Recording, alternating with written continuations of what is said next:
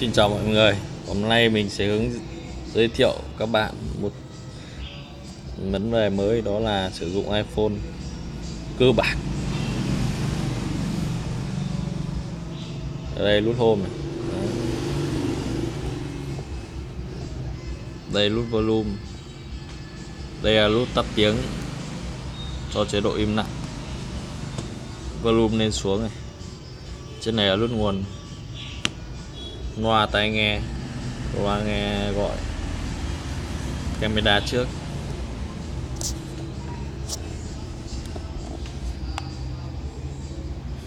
Và bây giờ đến bài gọi điện thoại.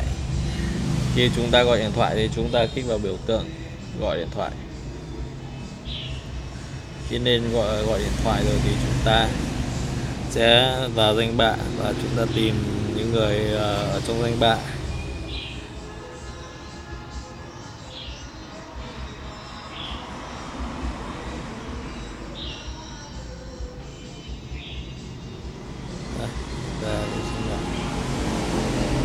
Chúng ta kích vào đây và muốn ta chúng gọi thì ấn vào gọi, và nhắn tin là nhắn tin, gọi đây, gọi. Khi chúng ta gọi lên nha, rồi tắt đi, ấn vào đây. Và tiếp theo đến tính năng nhắn tin. Chúng ta nhắn tin thì kích vào biểu tượng nhắn tin đây, và đọc tin nhắn thì cũng kích vào biểu tượng đây. Đây là chúng ta vào đọc tin nhắn và trả ra. Đây những tin nhắn chúng ta cần đọc, chúng ta nhắn vào, trả ra. Khi chúng ta soạn tin mới thì chúng ta kích vào biểu tượng cái chữ như này, cái bút đây, bút đây. Chúng ta kích vào. Trên này là chúng ta ghi số điện thoại vào. Số điện thoại.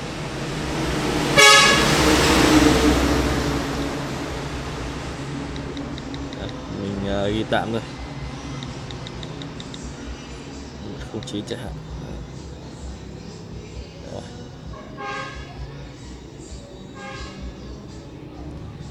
Dưới đây chúng ta viết tin nhắn ở phần dòng chỗ này, chụp hình ảnh GPS, viết tin nhắn, chúng ta gửi.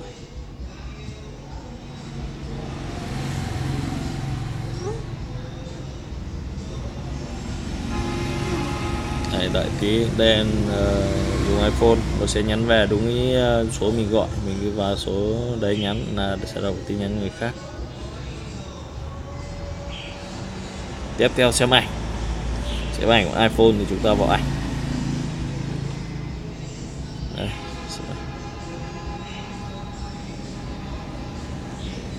khi có ảnh thì chúng ta phải chụp. Đây chỉ là vào xem ảnh nhé. Chúng ta vào chụp ảnh, bật camera lên. Đây, chúng ta bật camera đằng trước và chuyển lại, chúng ta bật camera đằng sau. Chúng ta kích tay vào chỗ điểm nào để nó tự lấy nét, chúng ta chụp, ấn nút này chụp. Đây là các chế độ của nó, quay video rồi. Đây quay video. Quay video thì mình ấn vào nút này nó quay đó. Đây là quay video. Tắt đi. Có video ở đây. Khi chúng ta xong rồi, chúng ta muốn xem lại thì chúng ta kích vào đây. Đây ra, chúng ta chỉ cần kích vào đây thôi. Có video. Rồi. Khi tới bài này thì chúng ta nếu mà xem ảnh, nghe nhạc, đây nghe nhạc, ta kích vào đây nghe nhạc.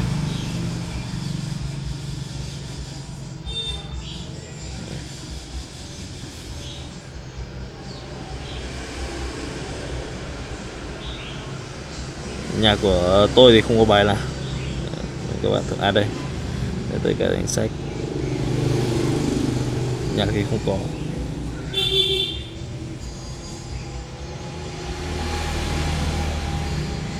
Nhạc không có thì thôi.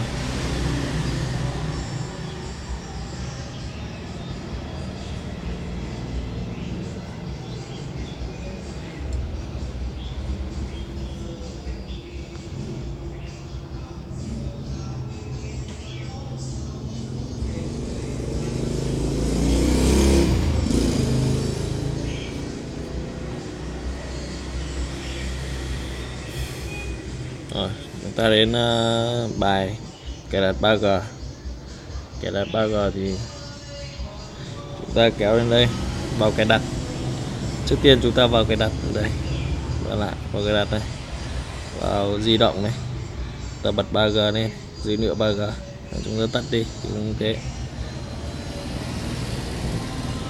tắt đi.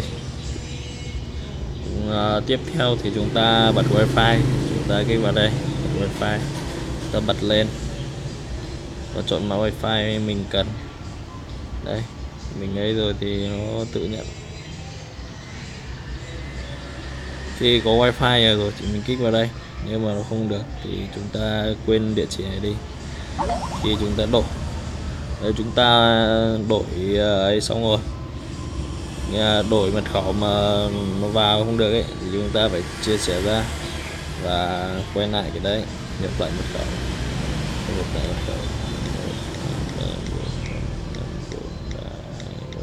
ok. Đấy, khi chúng ta đổi mật khẩu vào mạng trước kia chúng ta đã vào rồi thì nó sẽ báo là không được. Thì mình đã đổi mật khẩu rồi thì mình phải vào cái chữ Y này, thì để mình quên cái mạng này đi thì bắt đầu nó mới cho em nó cho nhập mật khẩu mới. Ok, rồi mình tắt wifi đi cho đỡ tốn pin. Đây là chế độ máy bay, mình chỉ cần bật lên và nó hiện chế độ máy bay cho mình. Ok, tắt vào đi.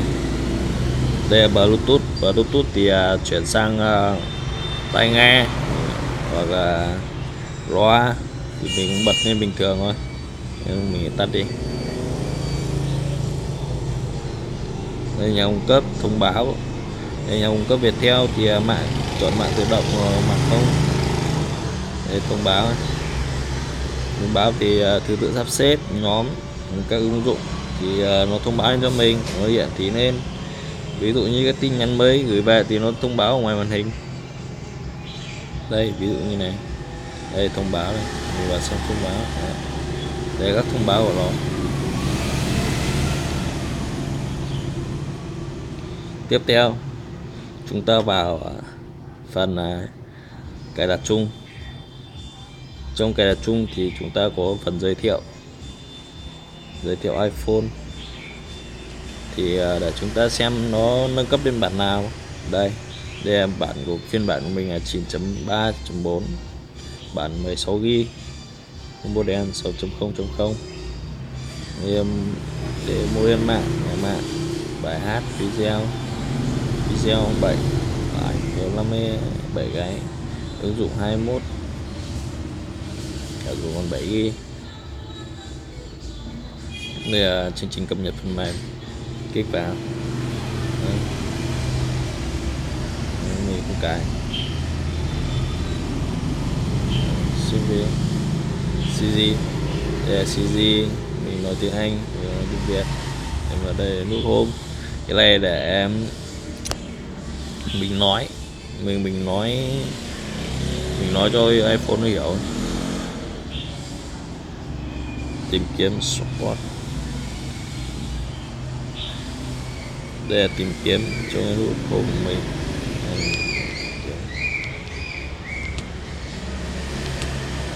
Đây.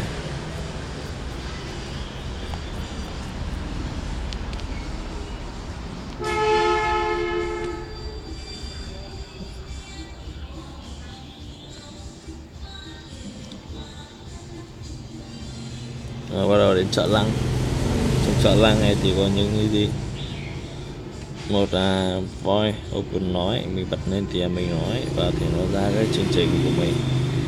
Thu phóng là to nhỏ, mình kéo to kéo nhỏ ra và bàn tay. Đây thu phóng. Đấy, kéo to nhỏ ra. Đấy, tắt đi. Cái này, cái tính năng này mình không ấy đảo ngược màu thì mình kích vào, mình đảo ngược màu thôi. Đây mình bật này lên, đây đảo ngược màu trắng sang màu đen, thang màu xám thì mình kích vào xem nó có gì không. Rồi ta đi, có gì không? Đọc văn bản. Đây là mình phần đọc văn bản. tốc độ đọc, giọng nói, tiếng Anh, Pháp, từ điển. Đọc văn bản này thì không có tiếng Việt Nam. Thôi các bạn không có tiếng Việt Nam mình tắt đi. Cái này thôi để phần trợ năng. Chữ đậm, chữ in hoa, chữ đậm thì mình đi vào đây, lên mình cho chữ đậm lại. Đấy, chữ lớn này.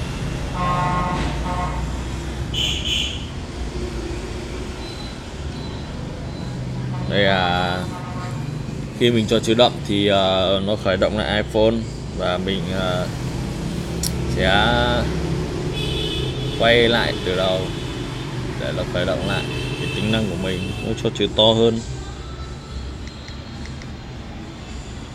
Đây chữ này chữ đậm hơn này. Đây chữ to hơn, đậm hơn đúng không?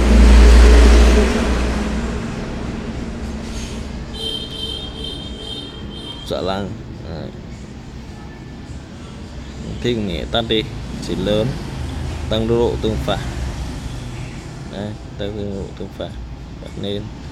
Giảm độ trong suốt, làm tối màu, rồi giảm độ trắng mình bật lên mình thích. Giảm chuyển động, nhán, soát, điều kiện. Đây cái nút này cũng quan trọng này, để nó hiện ra một nút cho mình. Đây, trở về màn chính, đây cũng rất chia tiện đúng không? Đây, thích ghi cảm ứng thì mình bấm vào để mình cài đặt cảm ứng.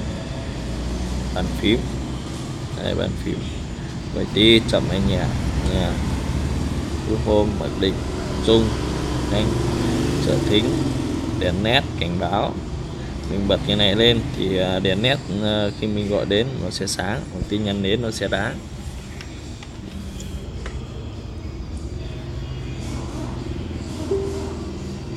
Đây đến màn hình, độ sáng màn hình, đây mình kéo hết đi về đây, lên sẽ kéo về.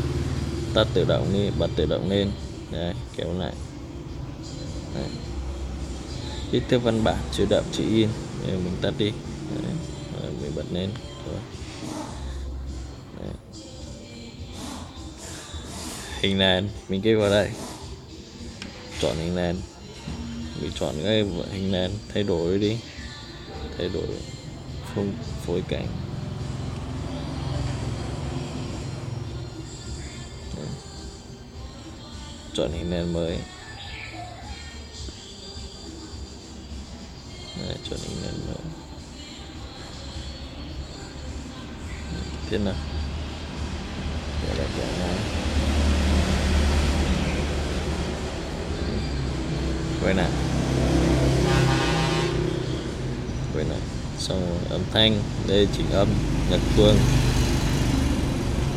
Đây rung đậm, mình tắt đi hết rung. Tính năng này các bạn cứ đọc thì hiểu thôi. Chuông to nhất này. Đây, nhạc chuông. Đây, nhạc chuông mình để cho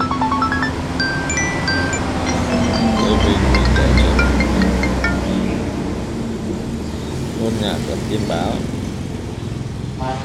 TV chim hót. Rồi với cái này thì chúng ta tự ấy nhé.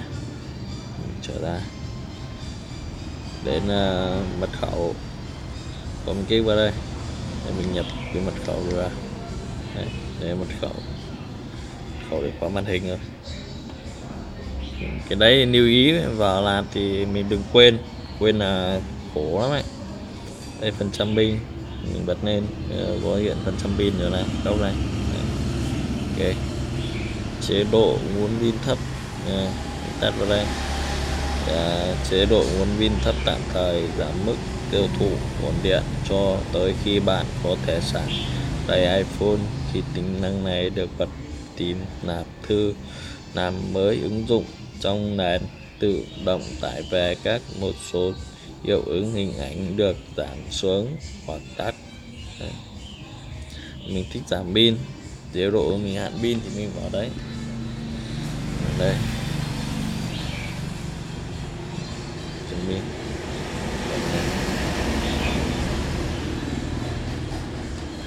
quay ra, bắt đầu đến quyền riêng tư thì mình kích vào đây. Đây, những cái này mình thích thì mình đặt mật khẩu vào camera gì đấy, đặt vào đây. Quyền riêng tư đây, câu thì quan trọng ấy. Câu đây, cái này mà mình tắt ra đi, mình bật lên, mình không nhớ mật khẩu là cũng ăn đòn luôn. Vì mình bật cái chế độ tìm iPhone này thì nó khóa tất cả luôn. Tốt nhất là bạn đăng xuất nó ra và đừng bật cái gì, cứ để đây thôi. iTunes cái này thì kết nối với máy tính. Tới đây là danh bạ theo điện thoại, account driver, cái này là tự chọn.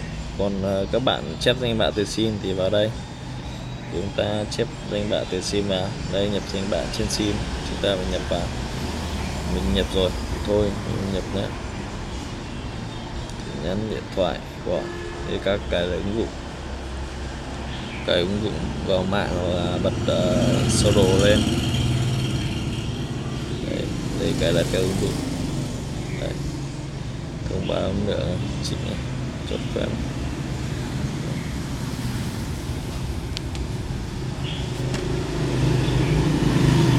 Đây danh bạ, chúng ta vào danh bạ này. Danh bạ thì chúng ta tìm kiếm danh bạ vào đây, viết tên họ vào đây. Đây ra này, chúng ta hủy đi, chúng ta thêm danh bạ thì kích vào đây, rồi ghi họ tên họ vào đây. Đây công ty đây. Đây, thêm số điện thoại họ vào. Đây, xong các bạn ấn xong nó new vào thôi, xong rồi. Đây, để nó new vào nhé.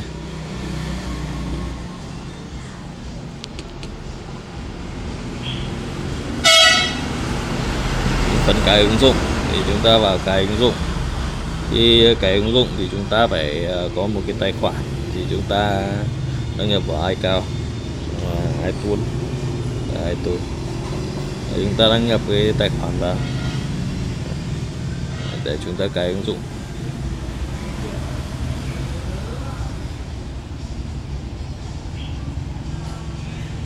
Đây, khi mình cài ứng dụng xong thì nó sẽ ra ứng dụng ngoài đây. Để vào đây cài ứng dụng này, Apple Store.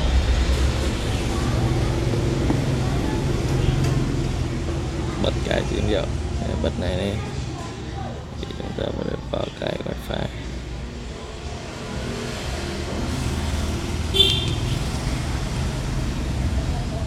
Vô đây các bạn xếp hàng.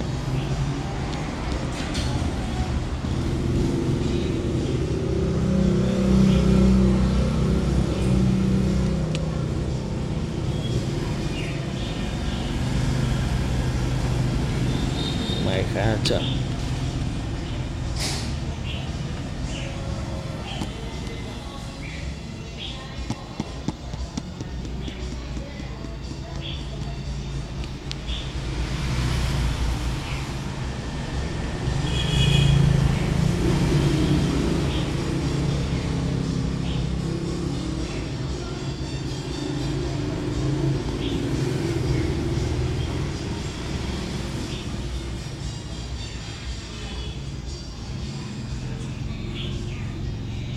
Ngay bây giờ mới ra, rất chia chậm đúng không? Sao? Đây vào bảng xếp hàng.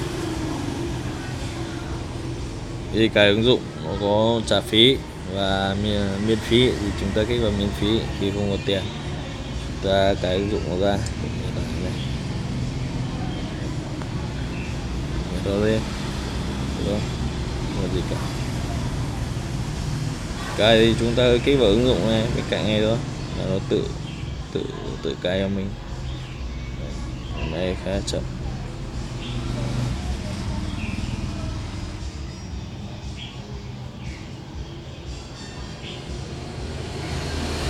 Đơ luôn.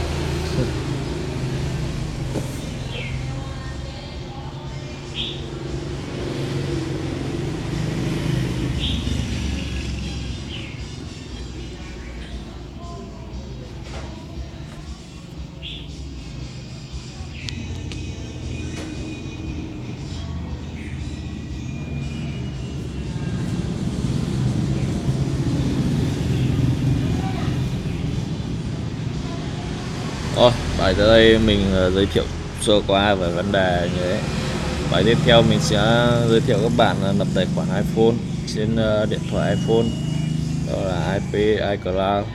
Và các bạn nhớ làm iCloud thì các bạn phải nhớ mật khẩu và email chúng mình đăng ký. Các bạn thích thì subscribe cho mình. Ok, chào các bạn.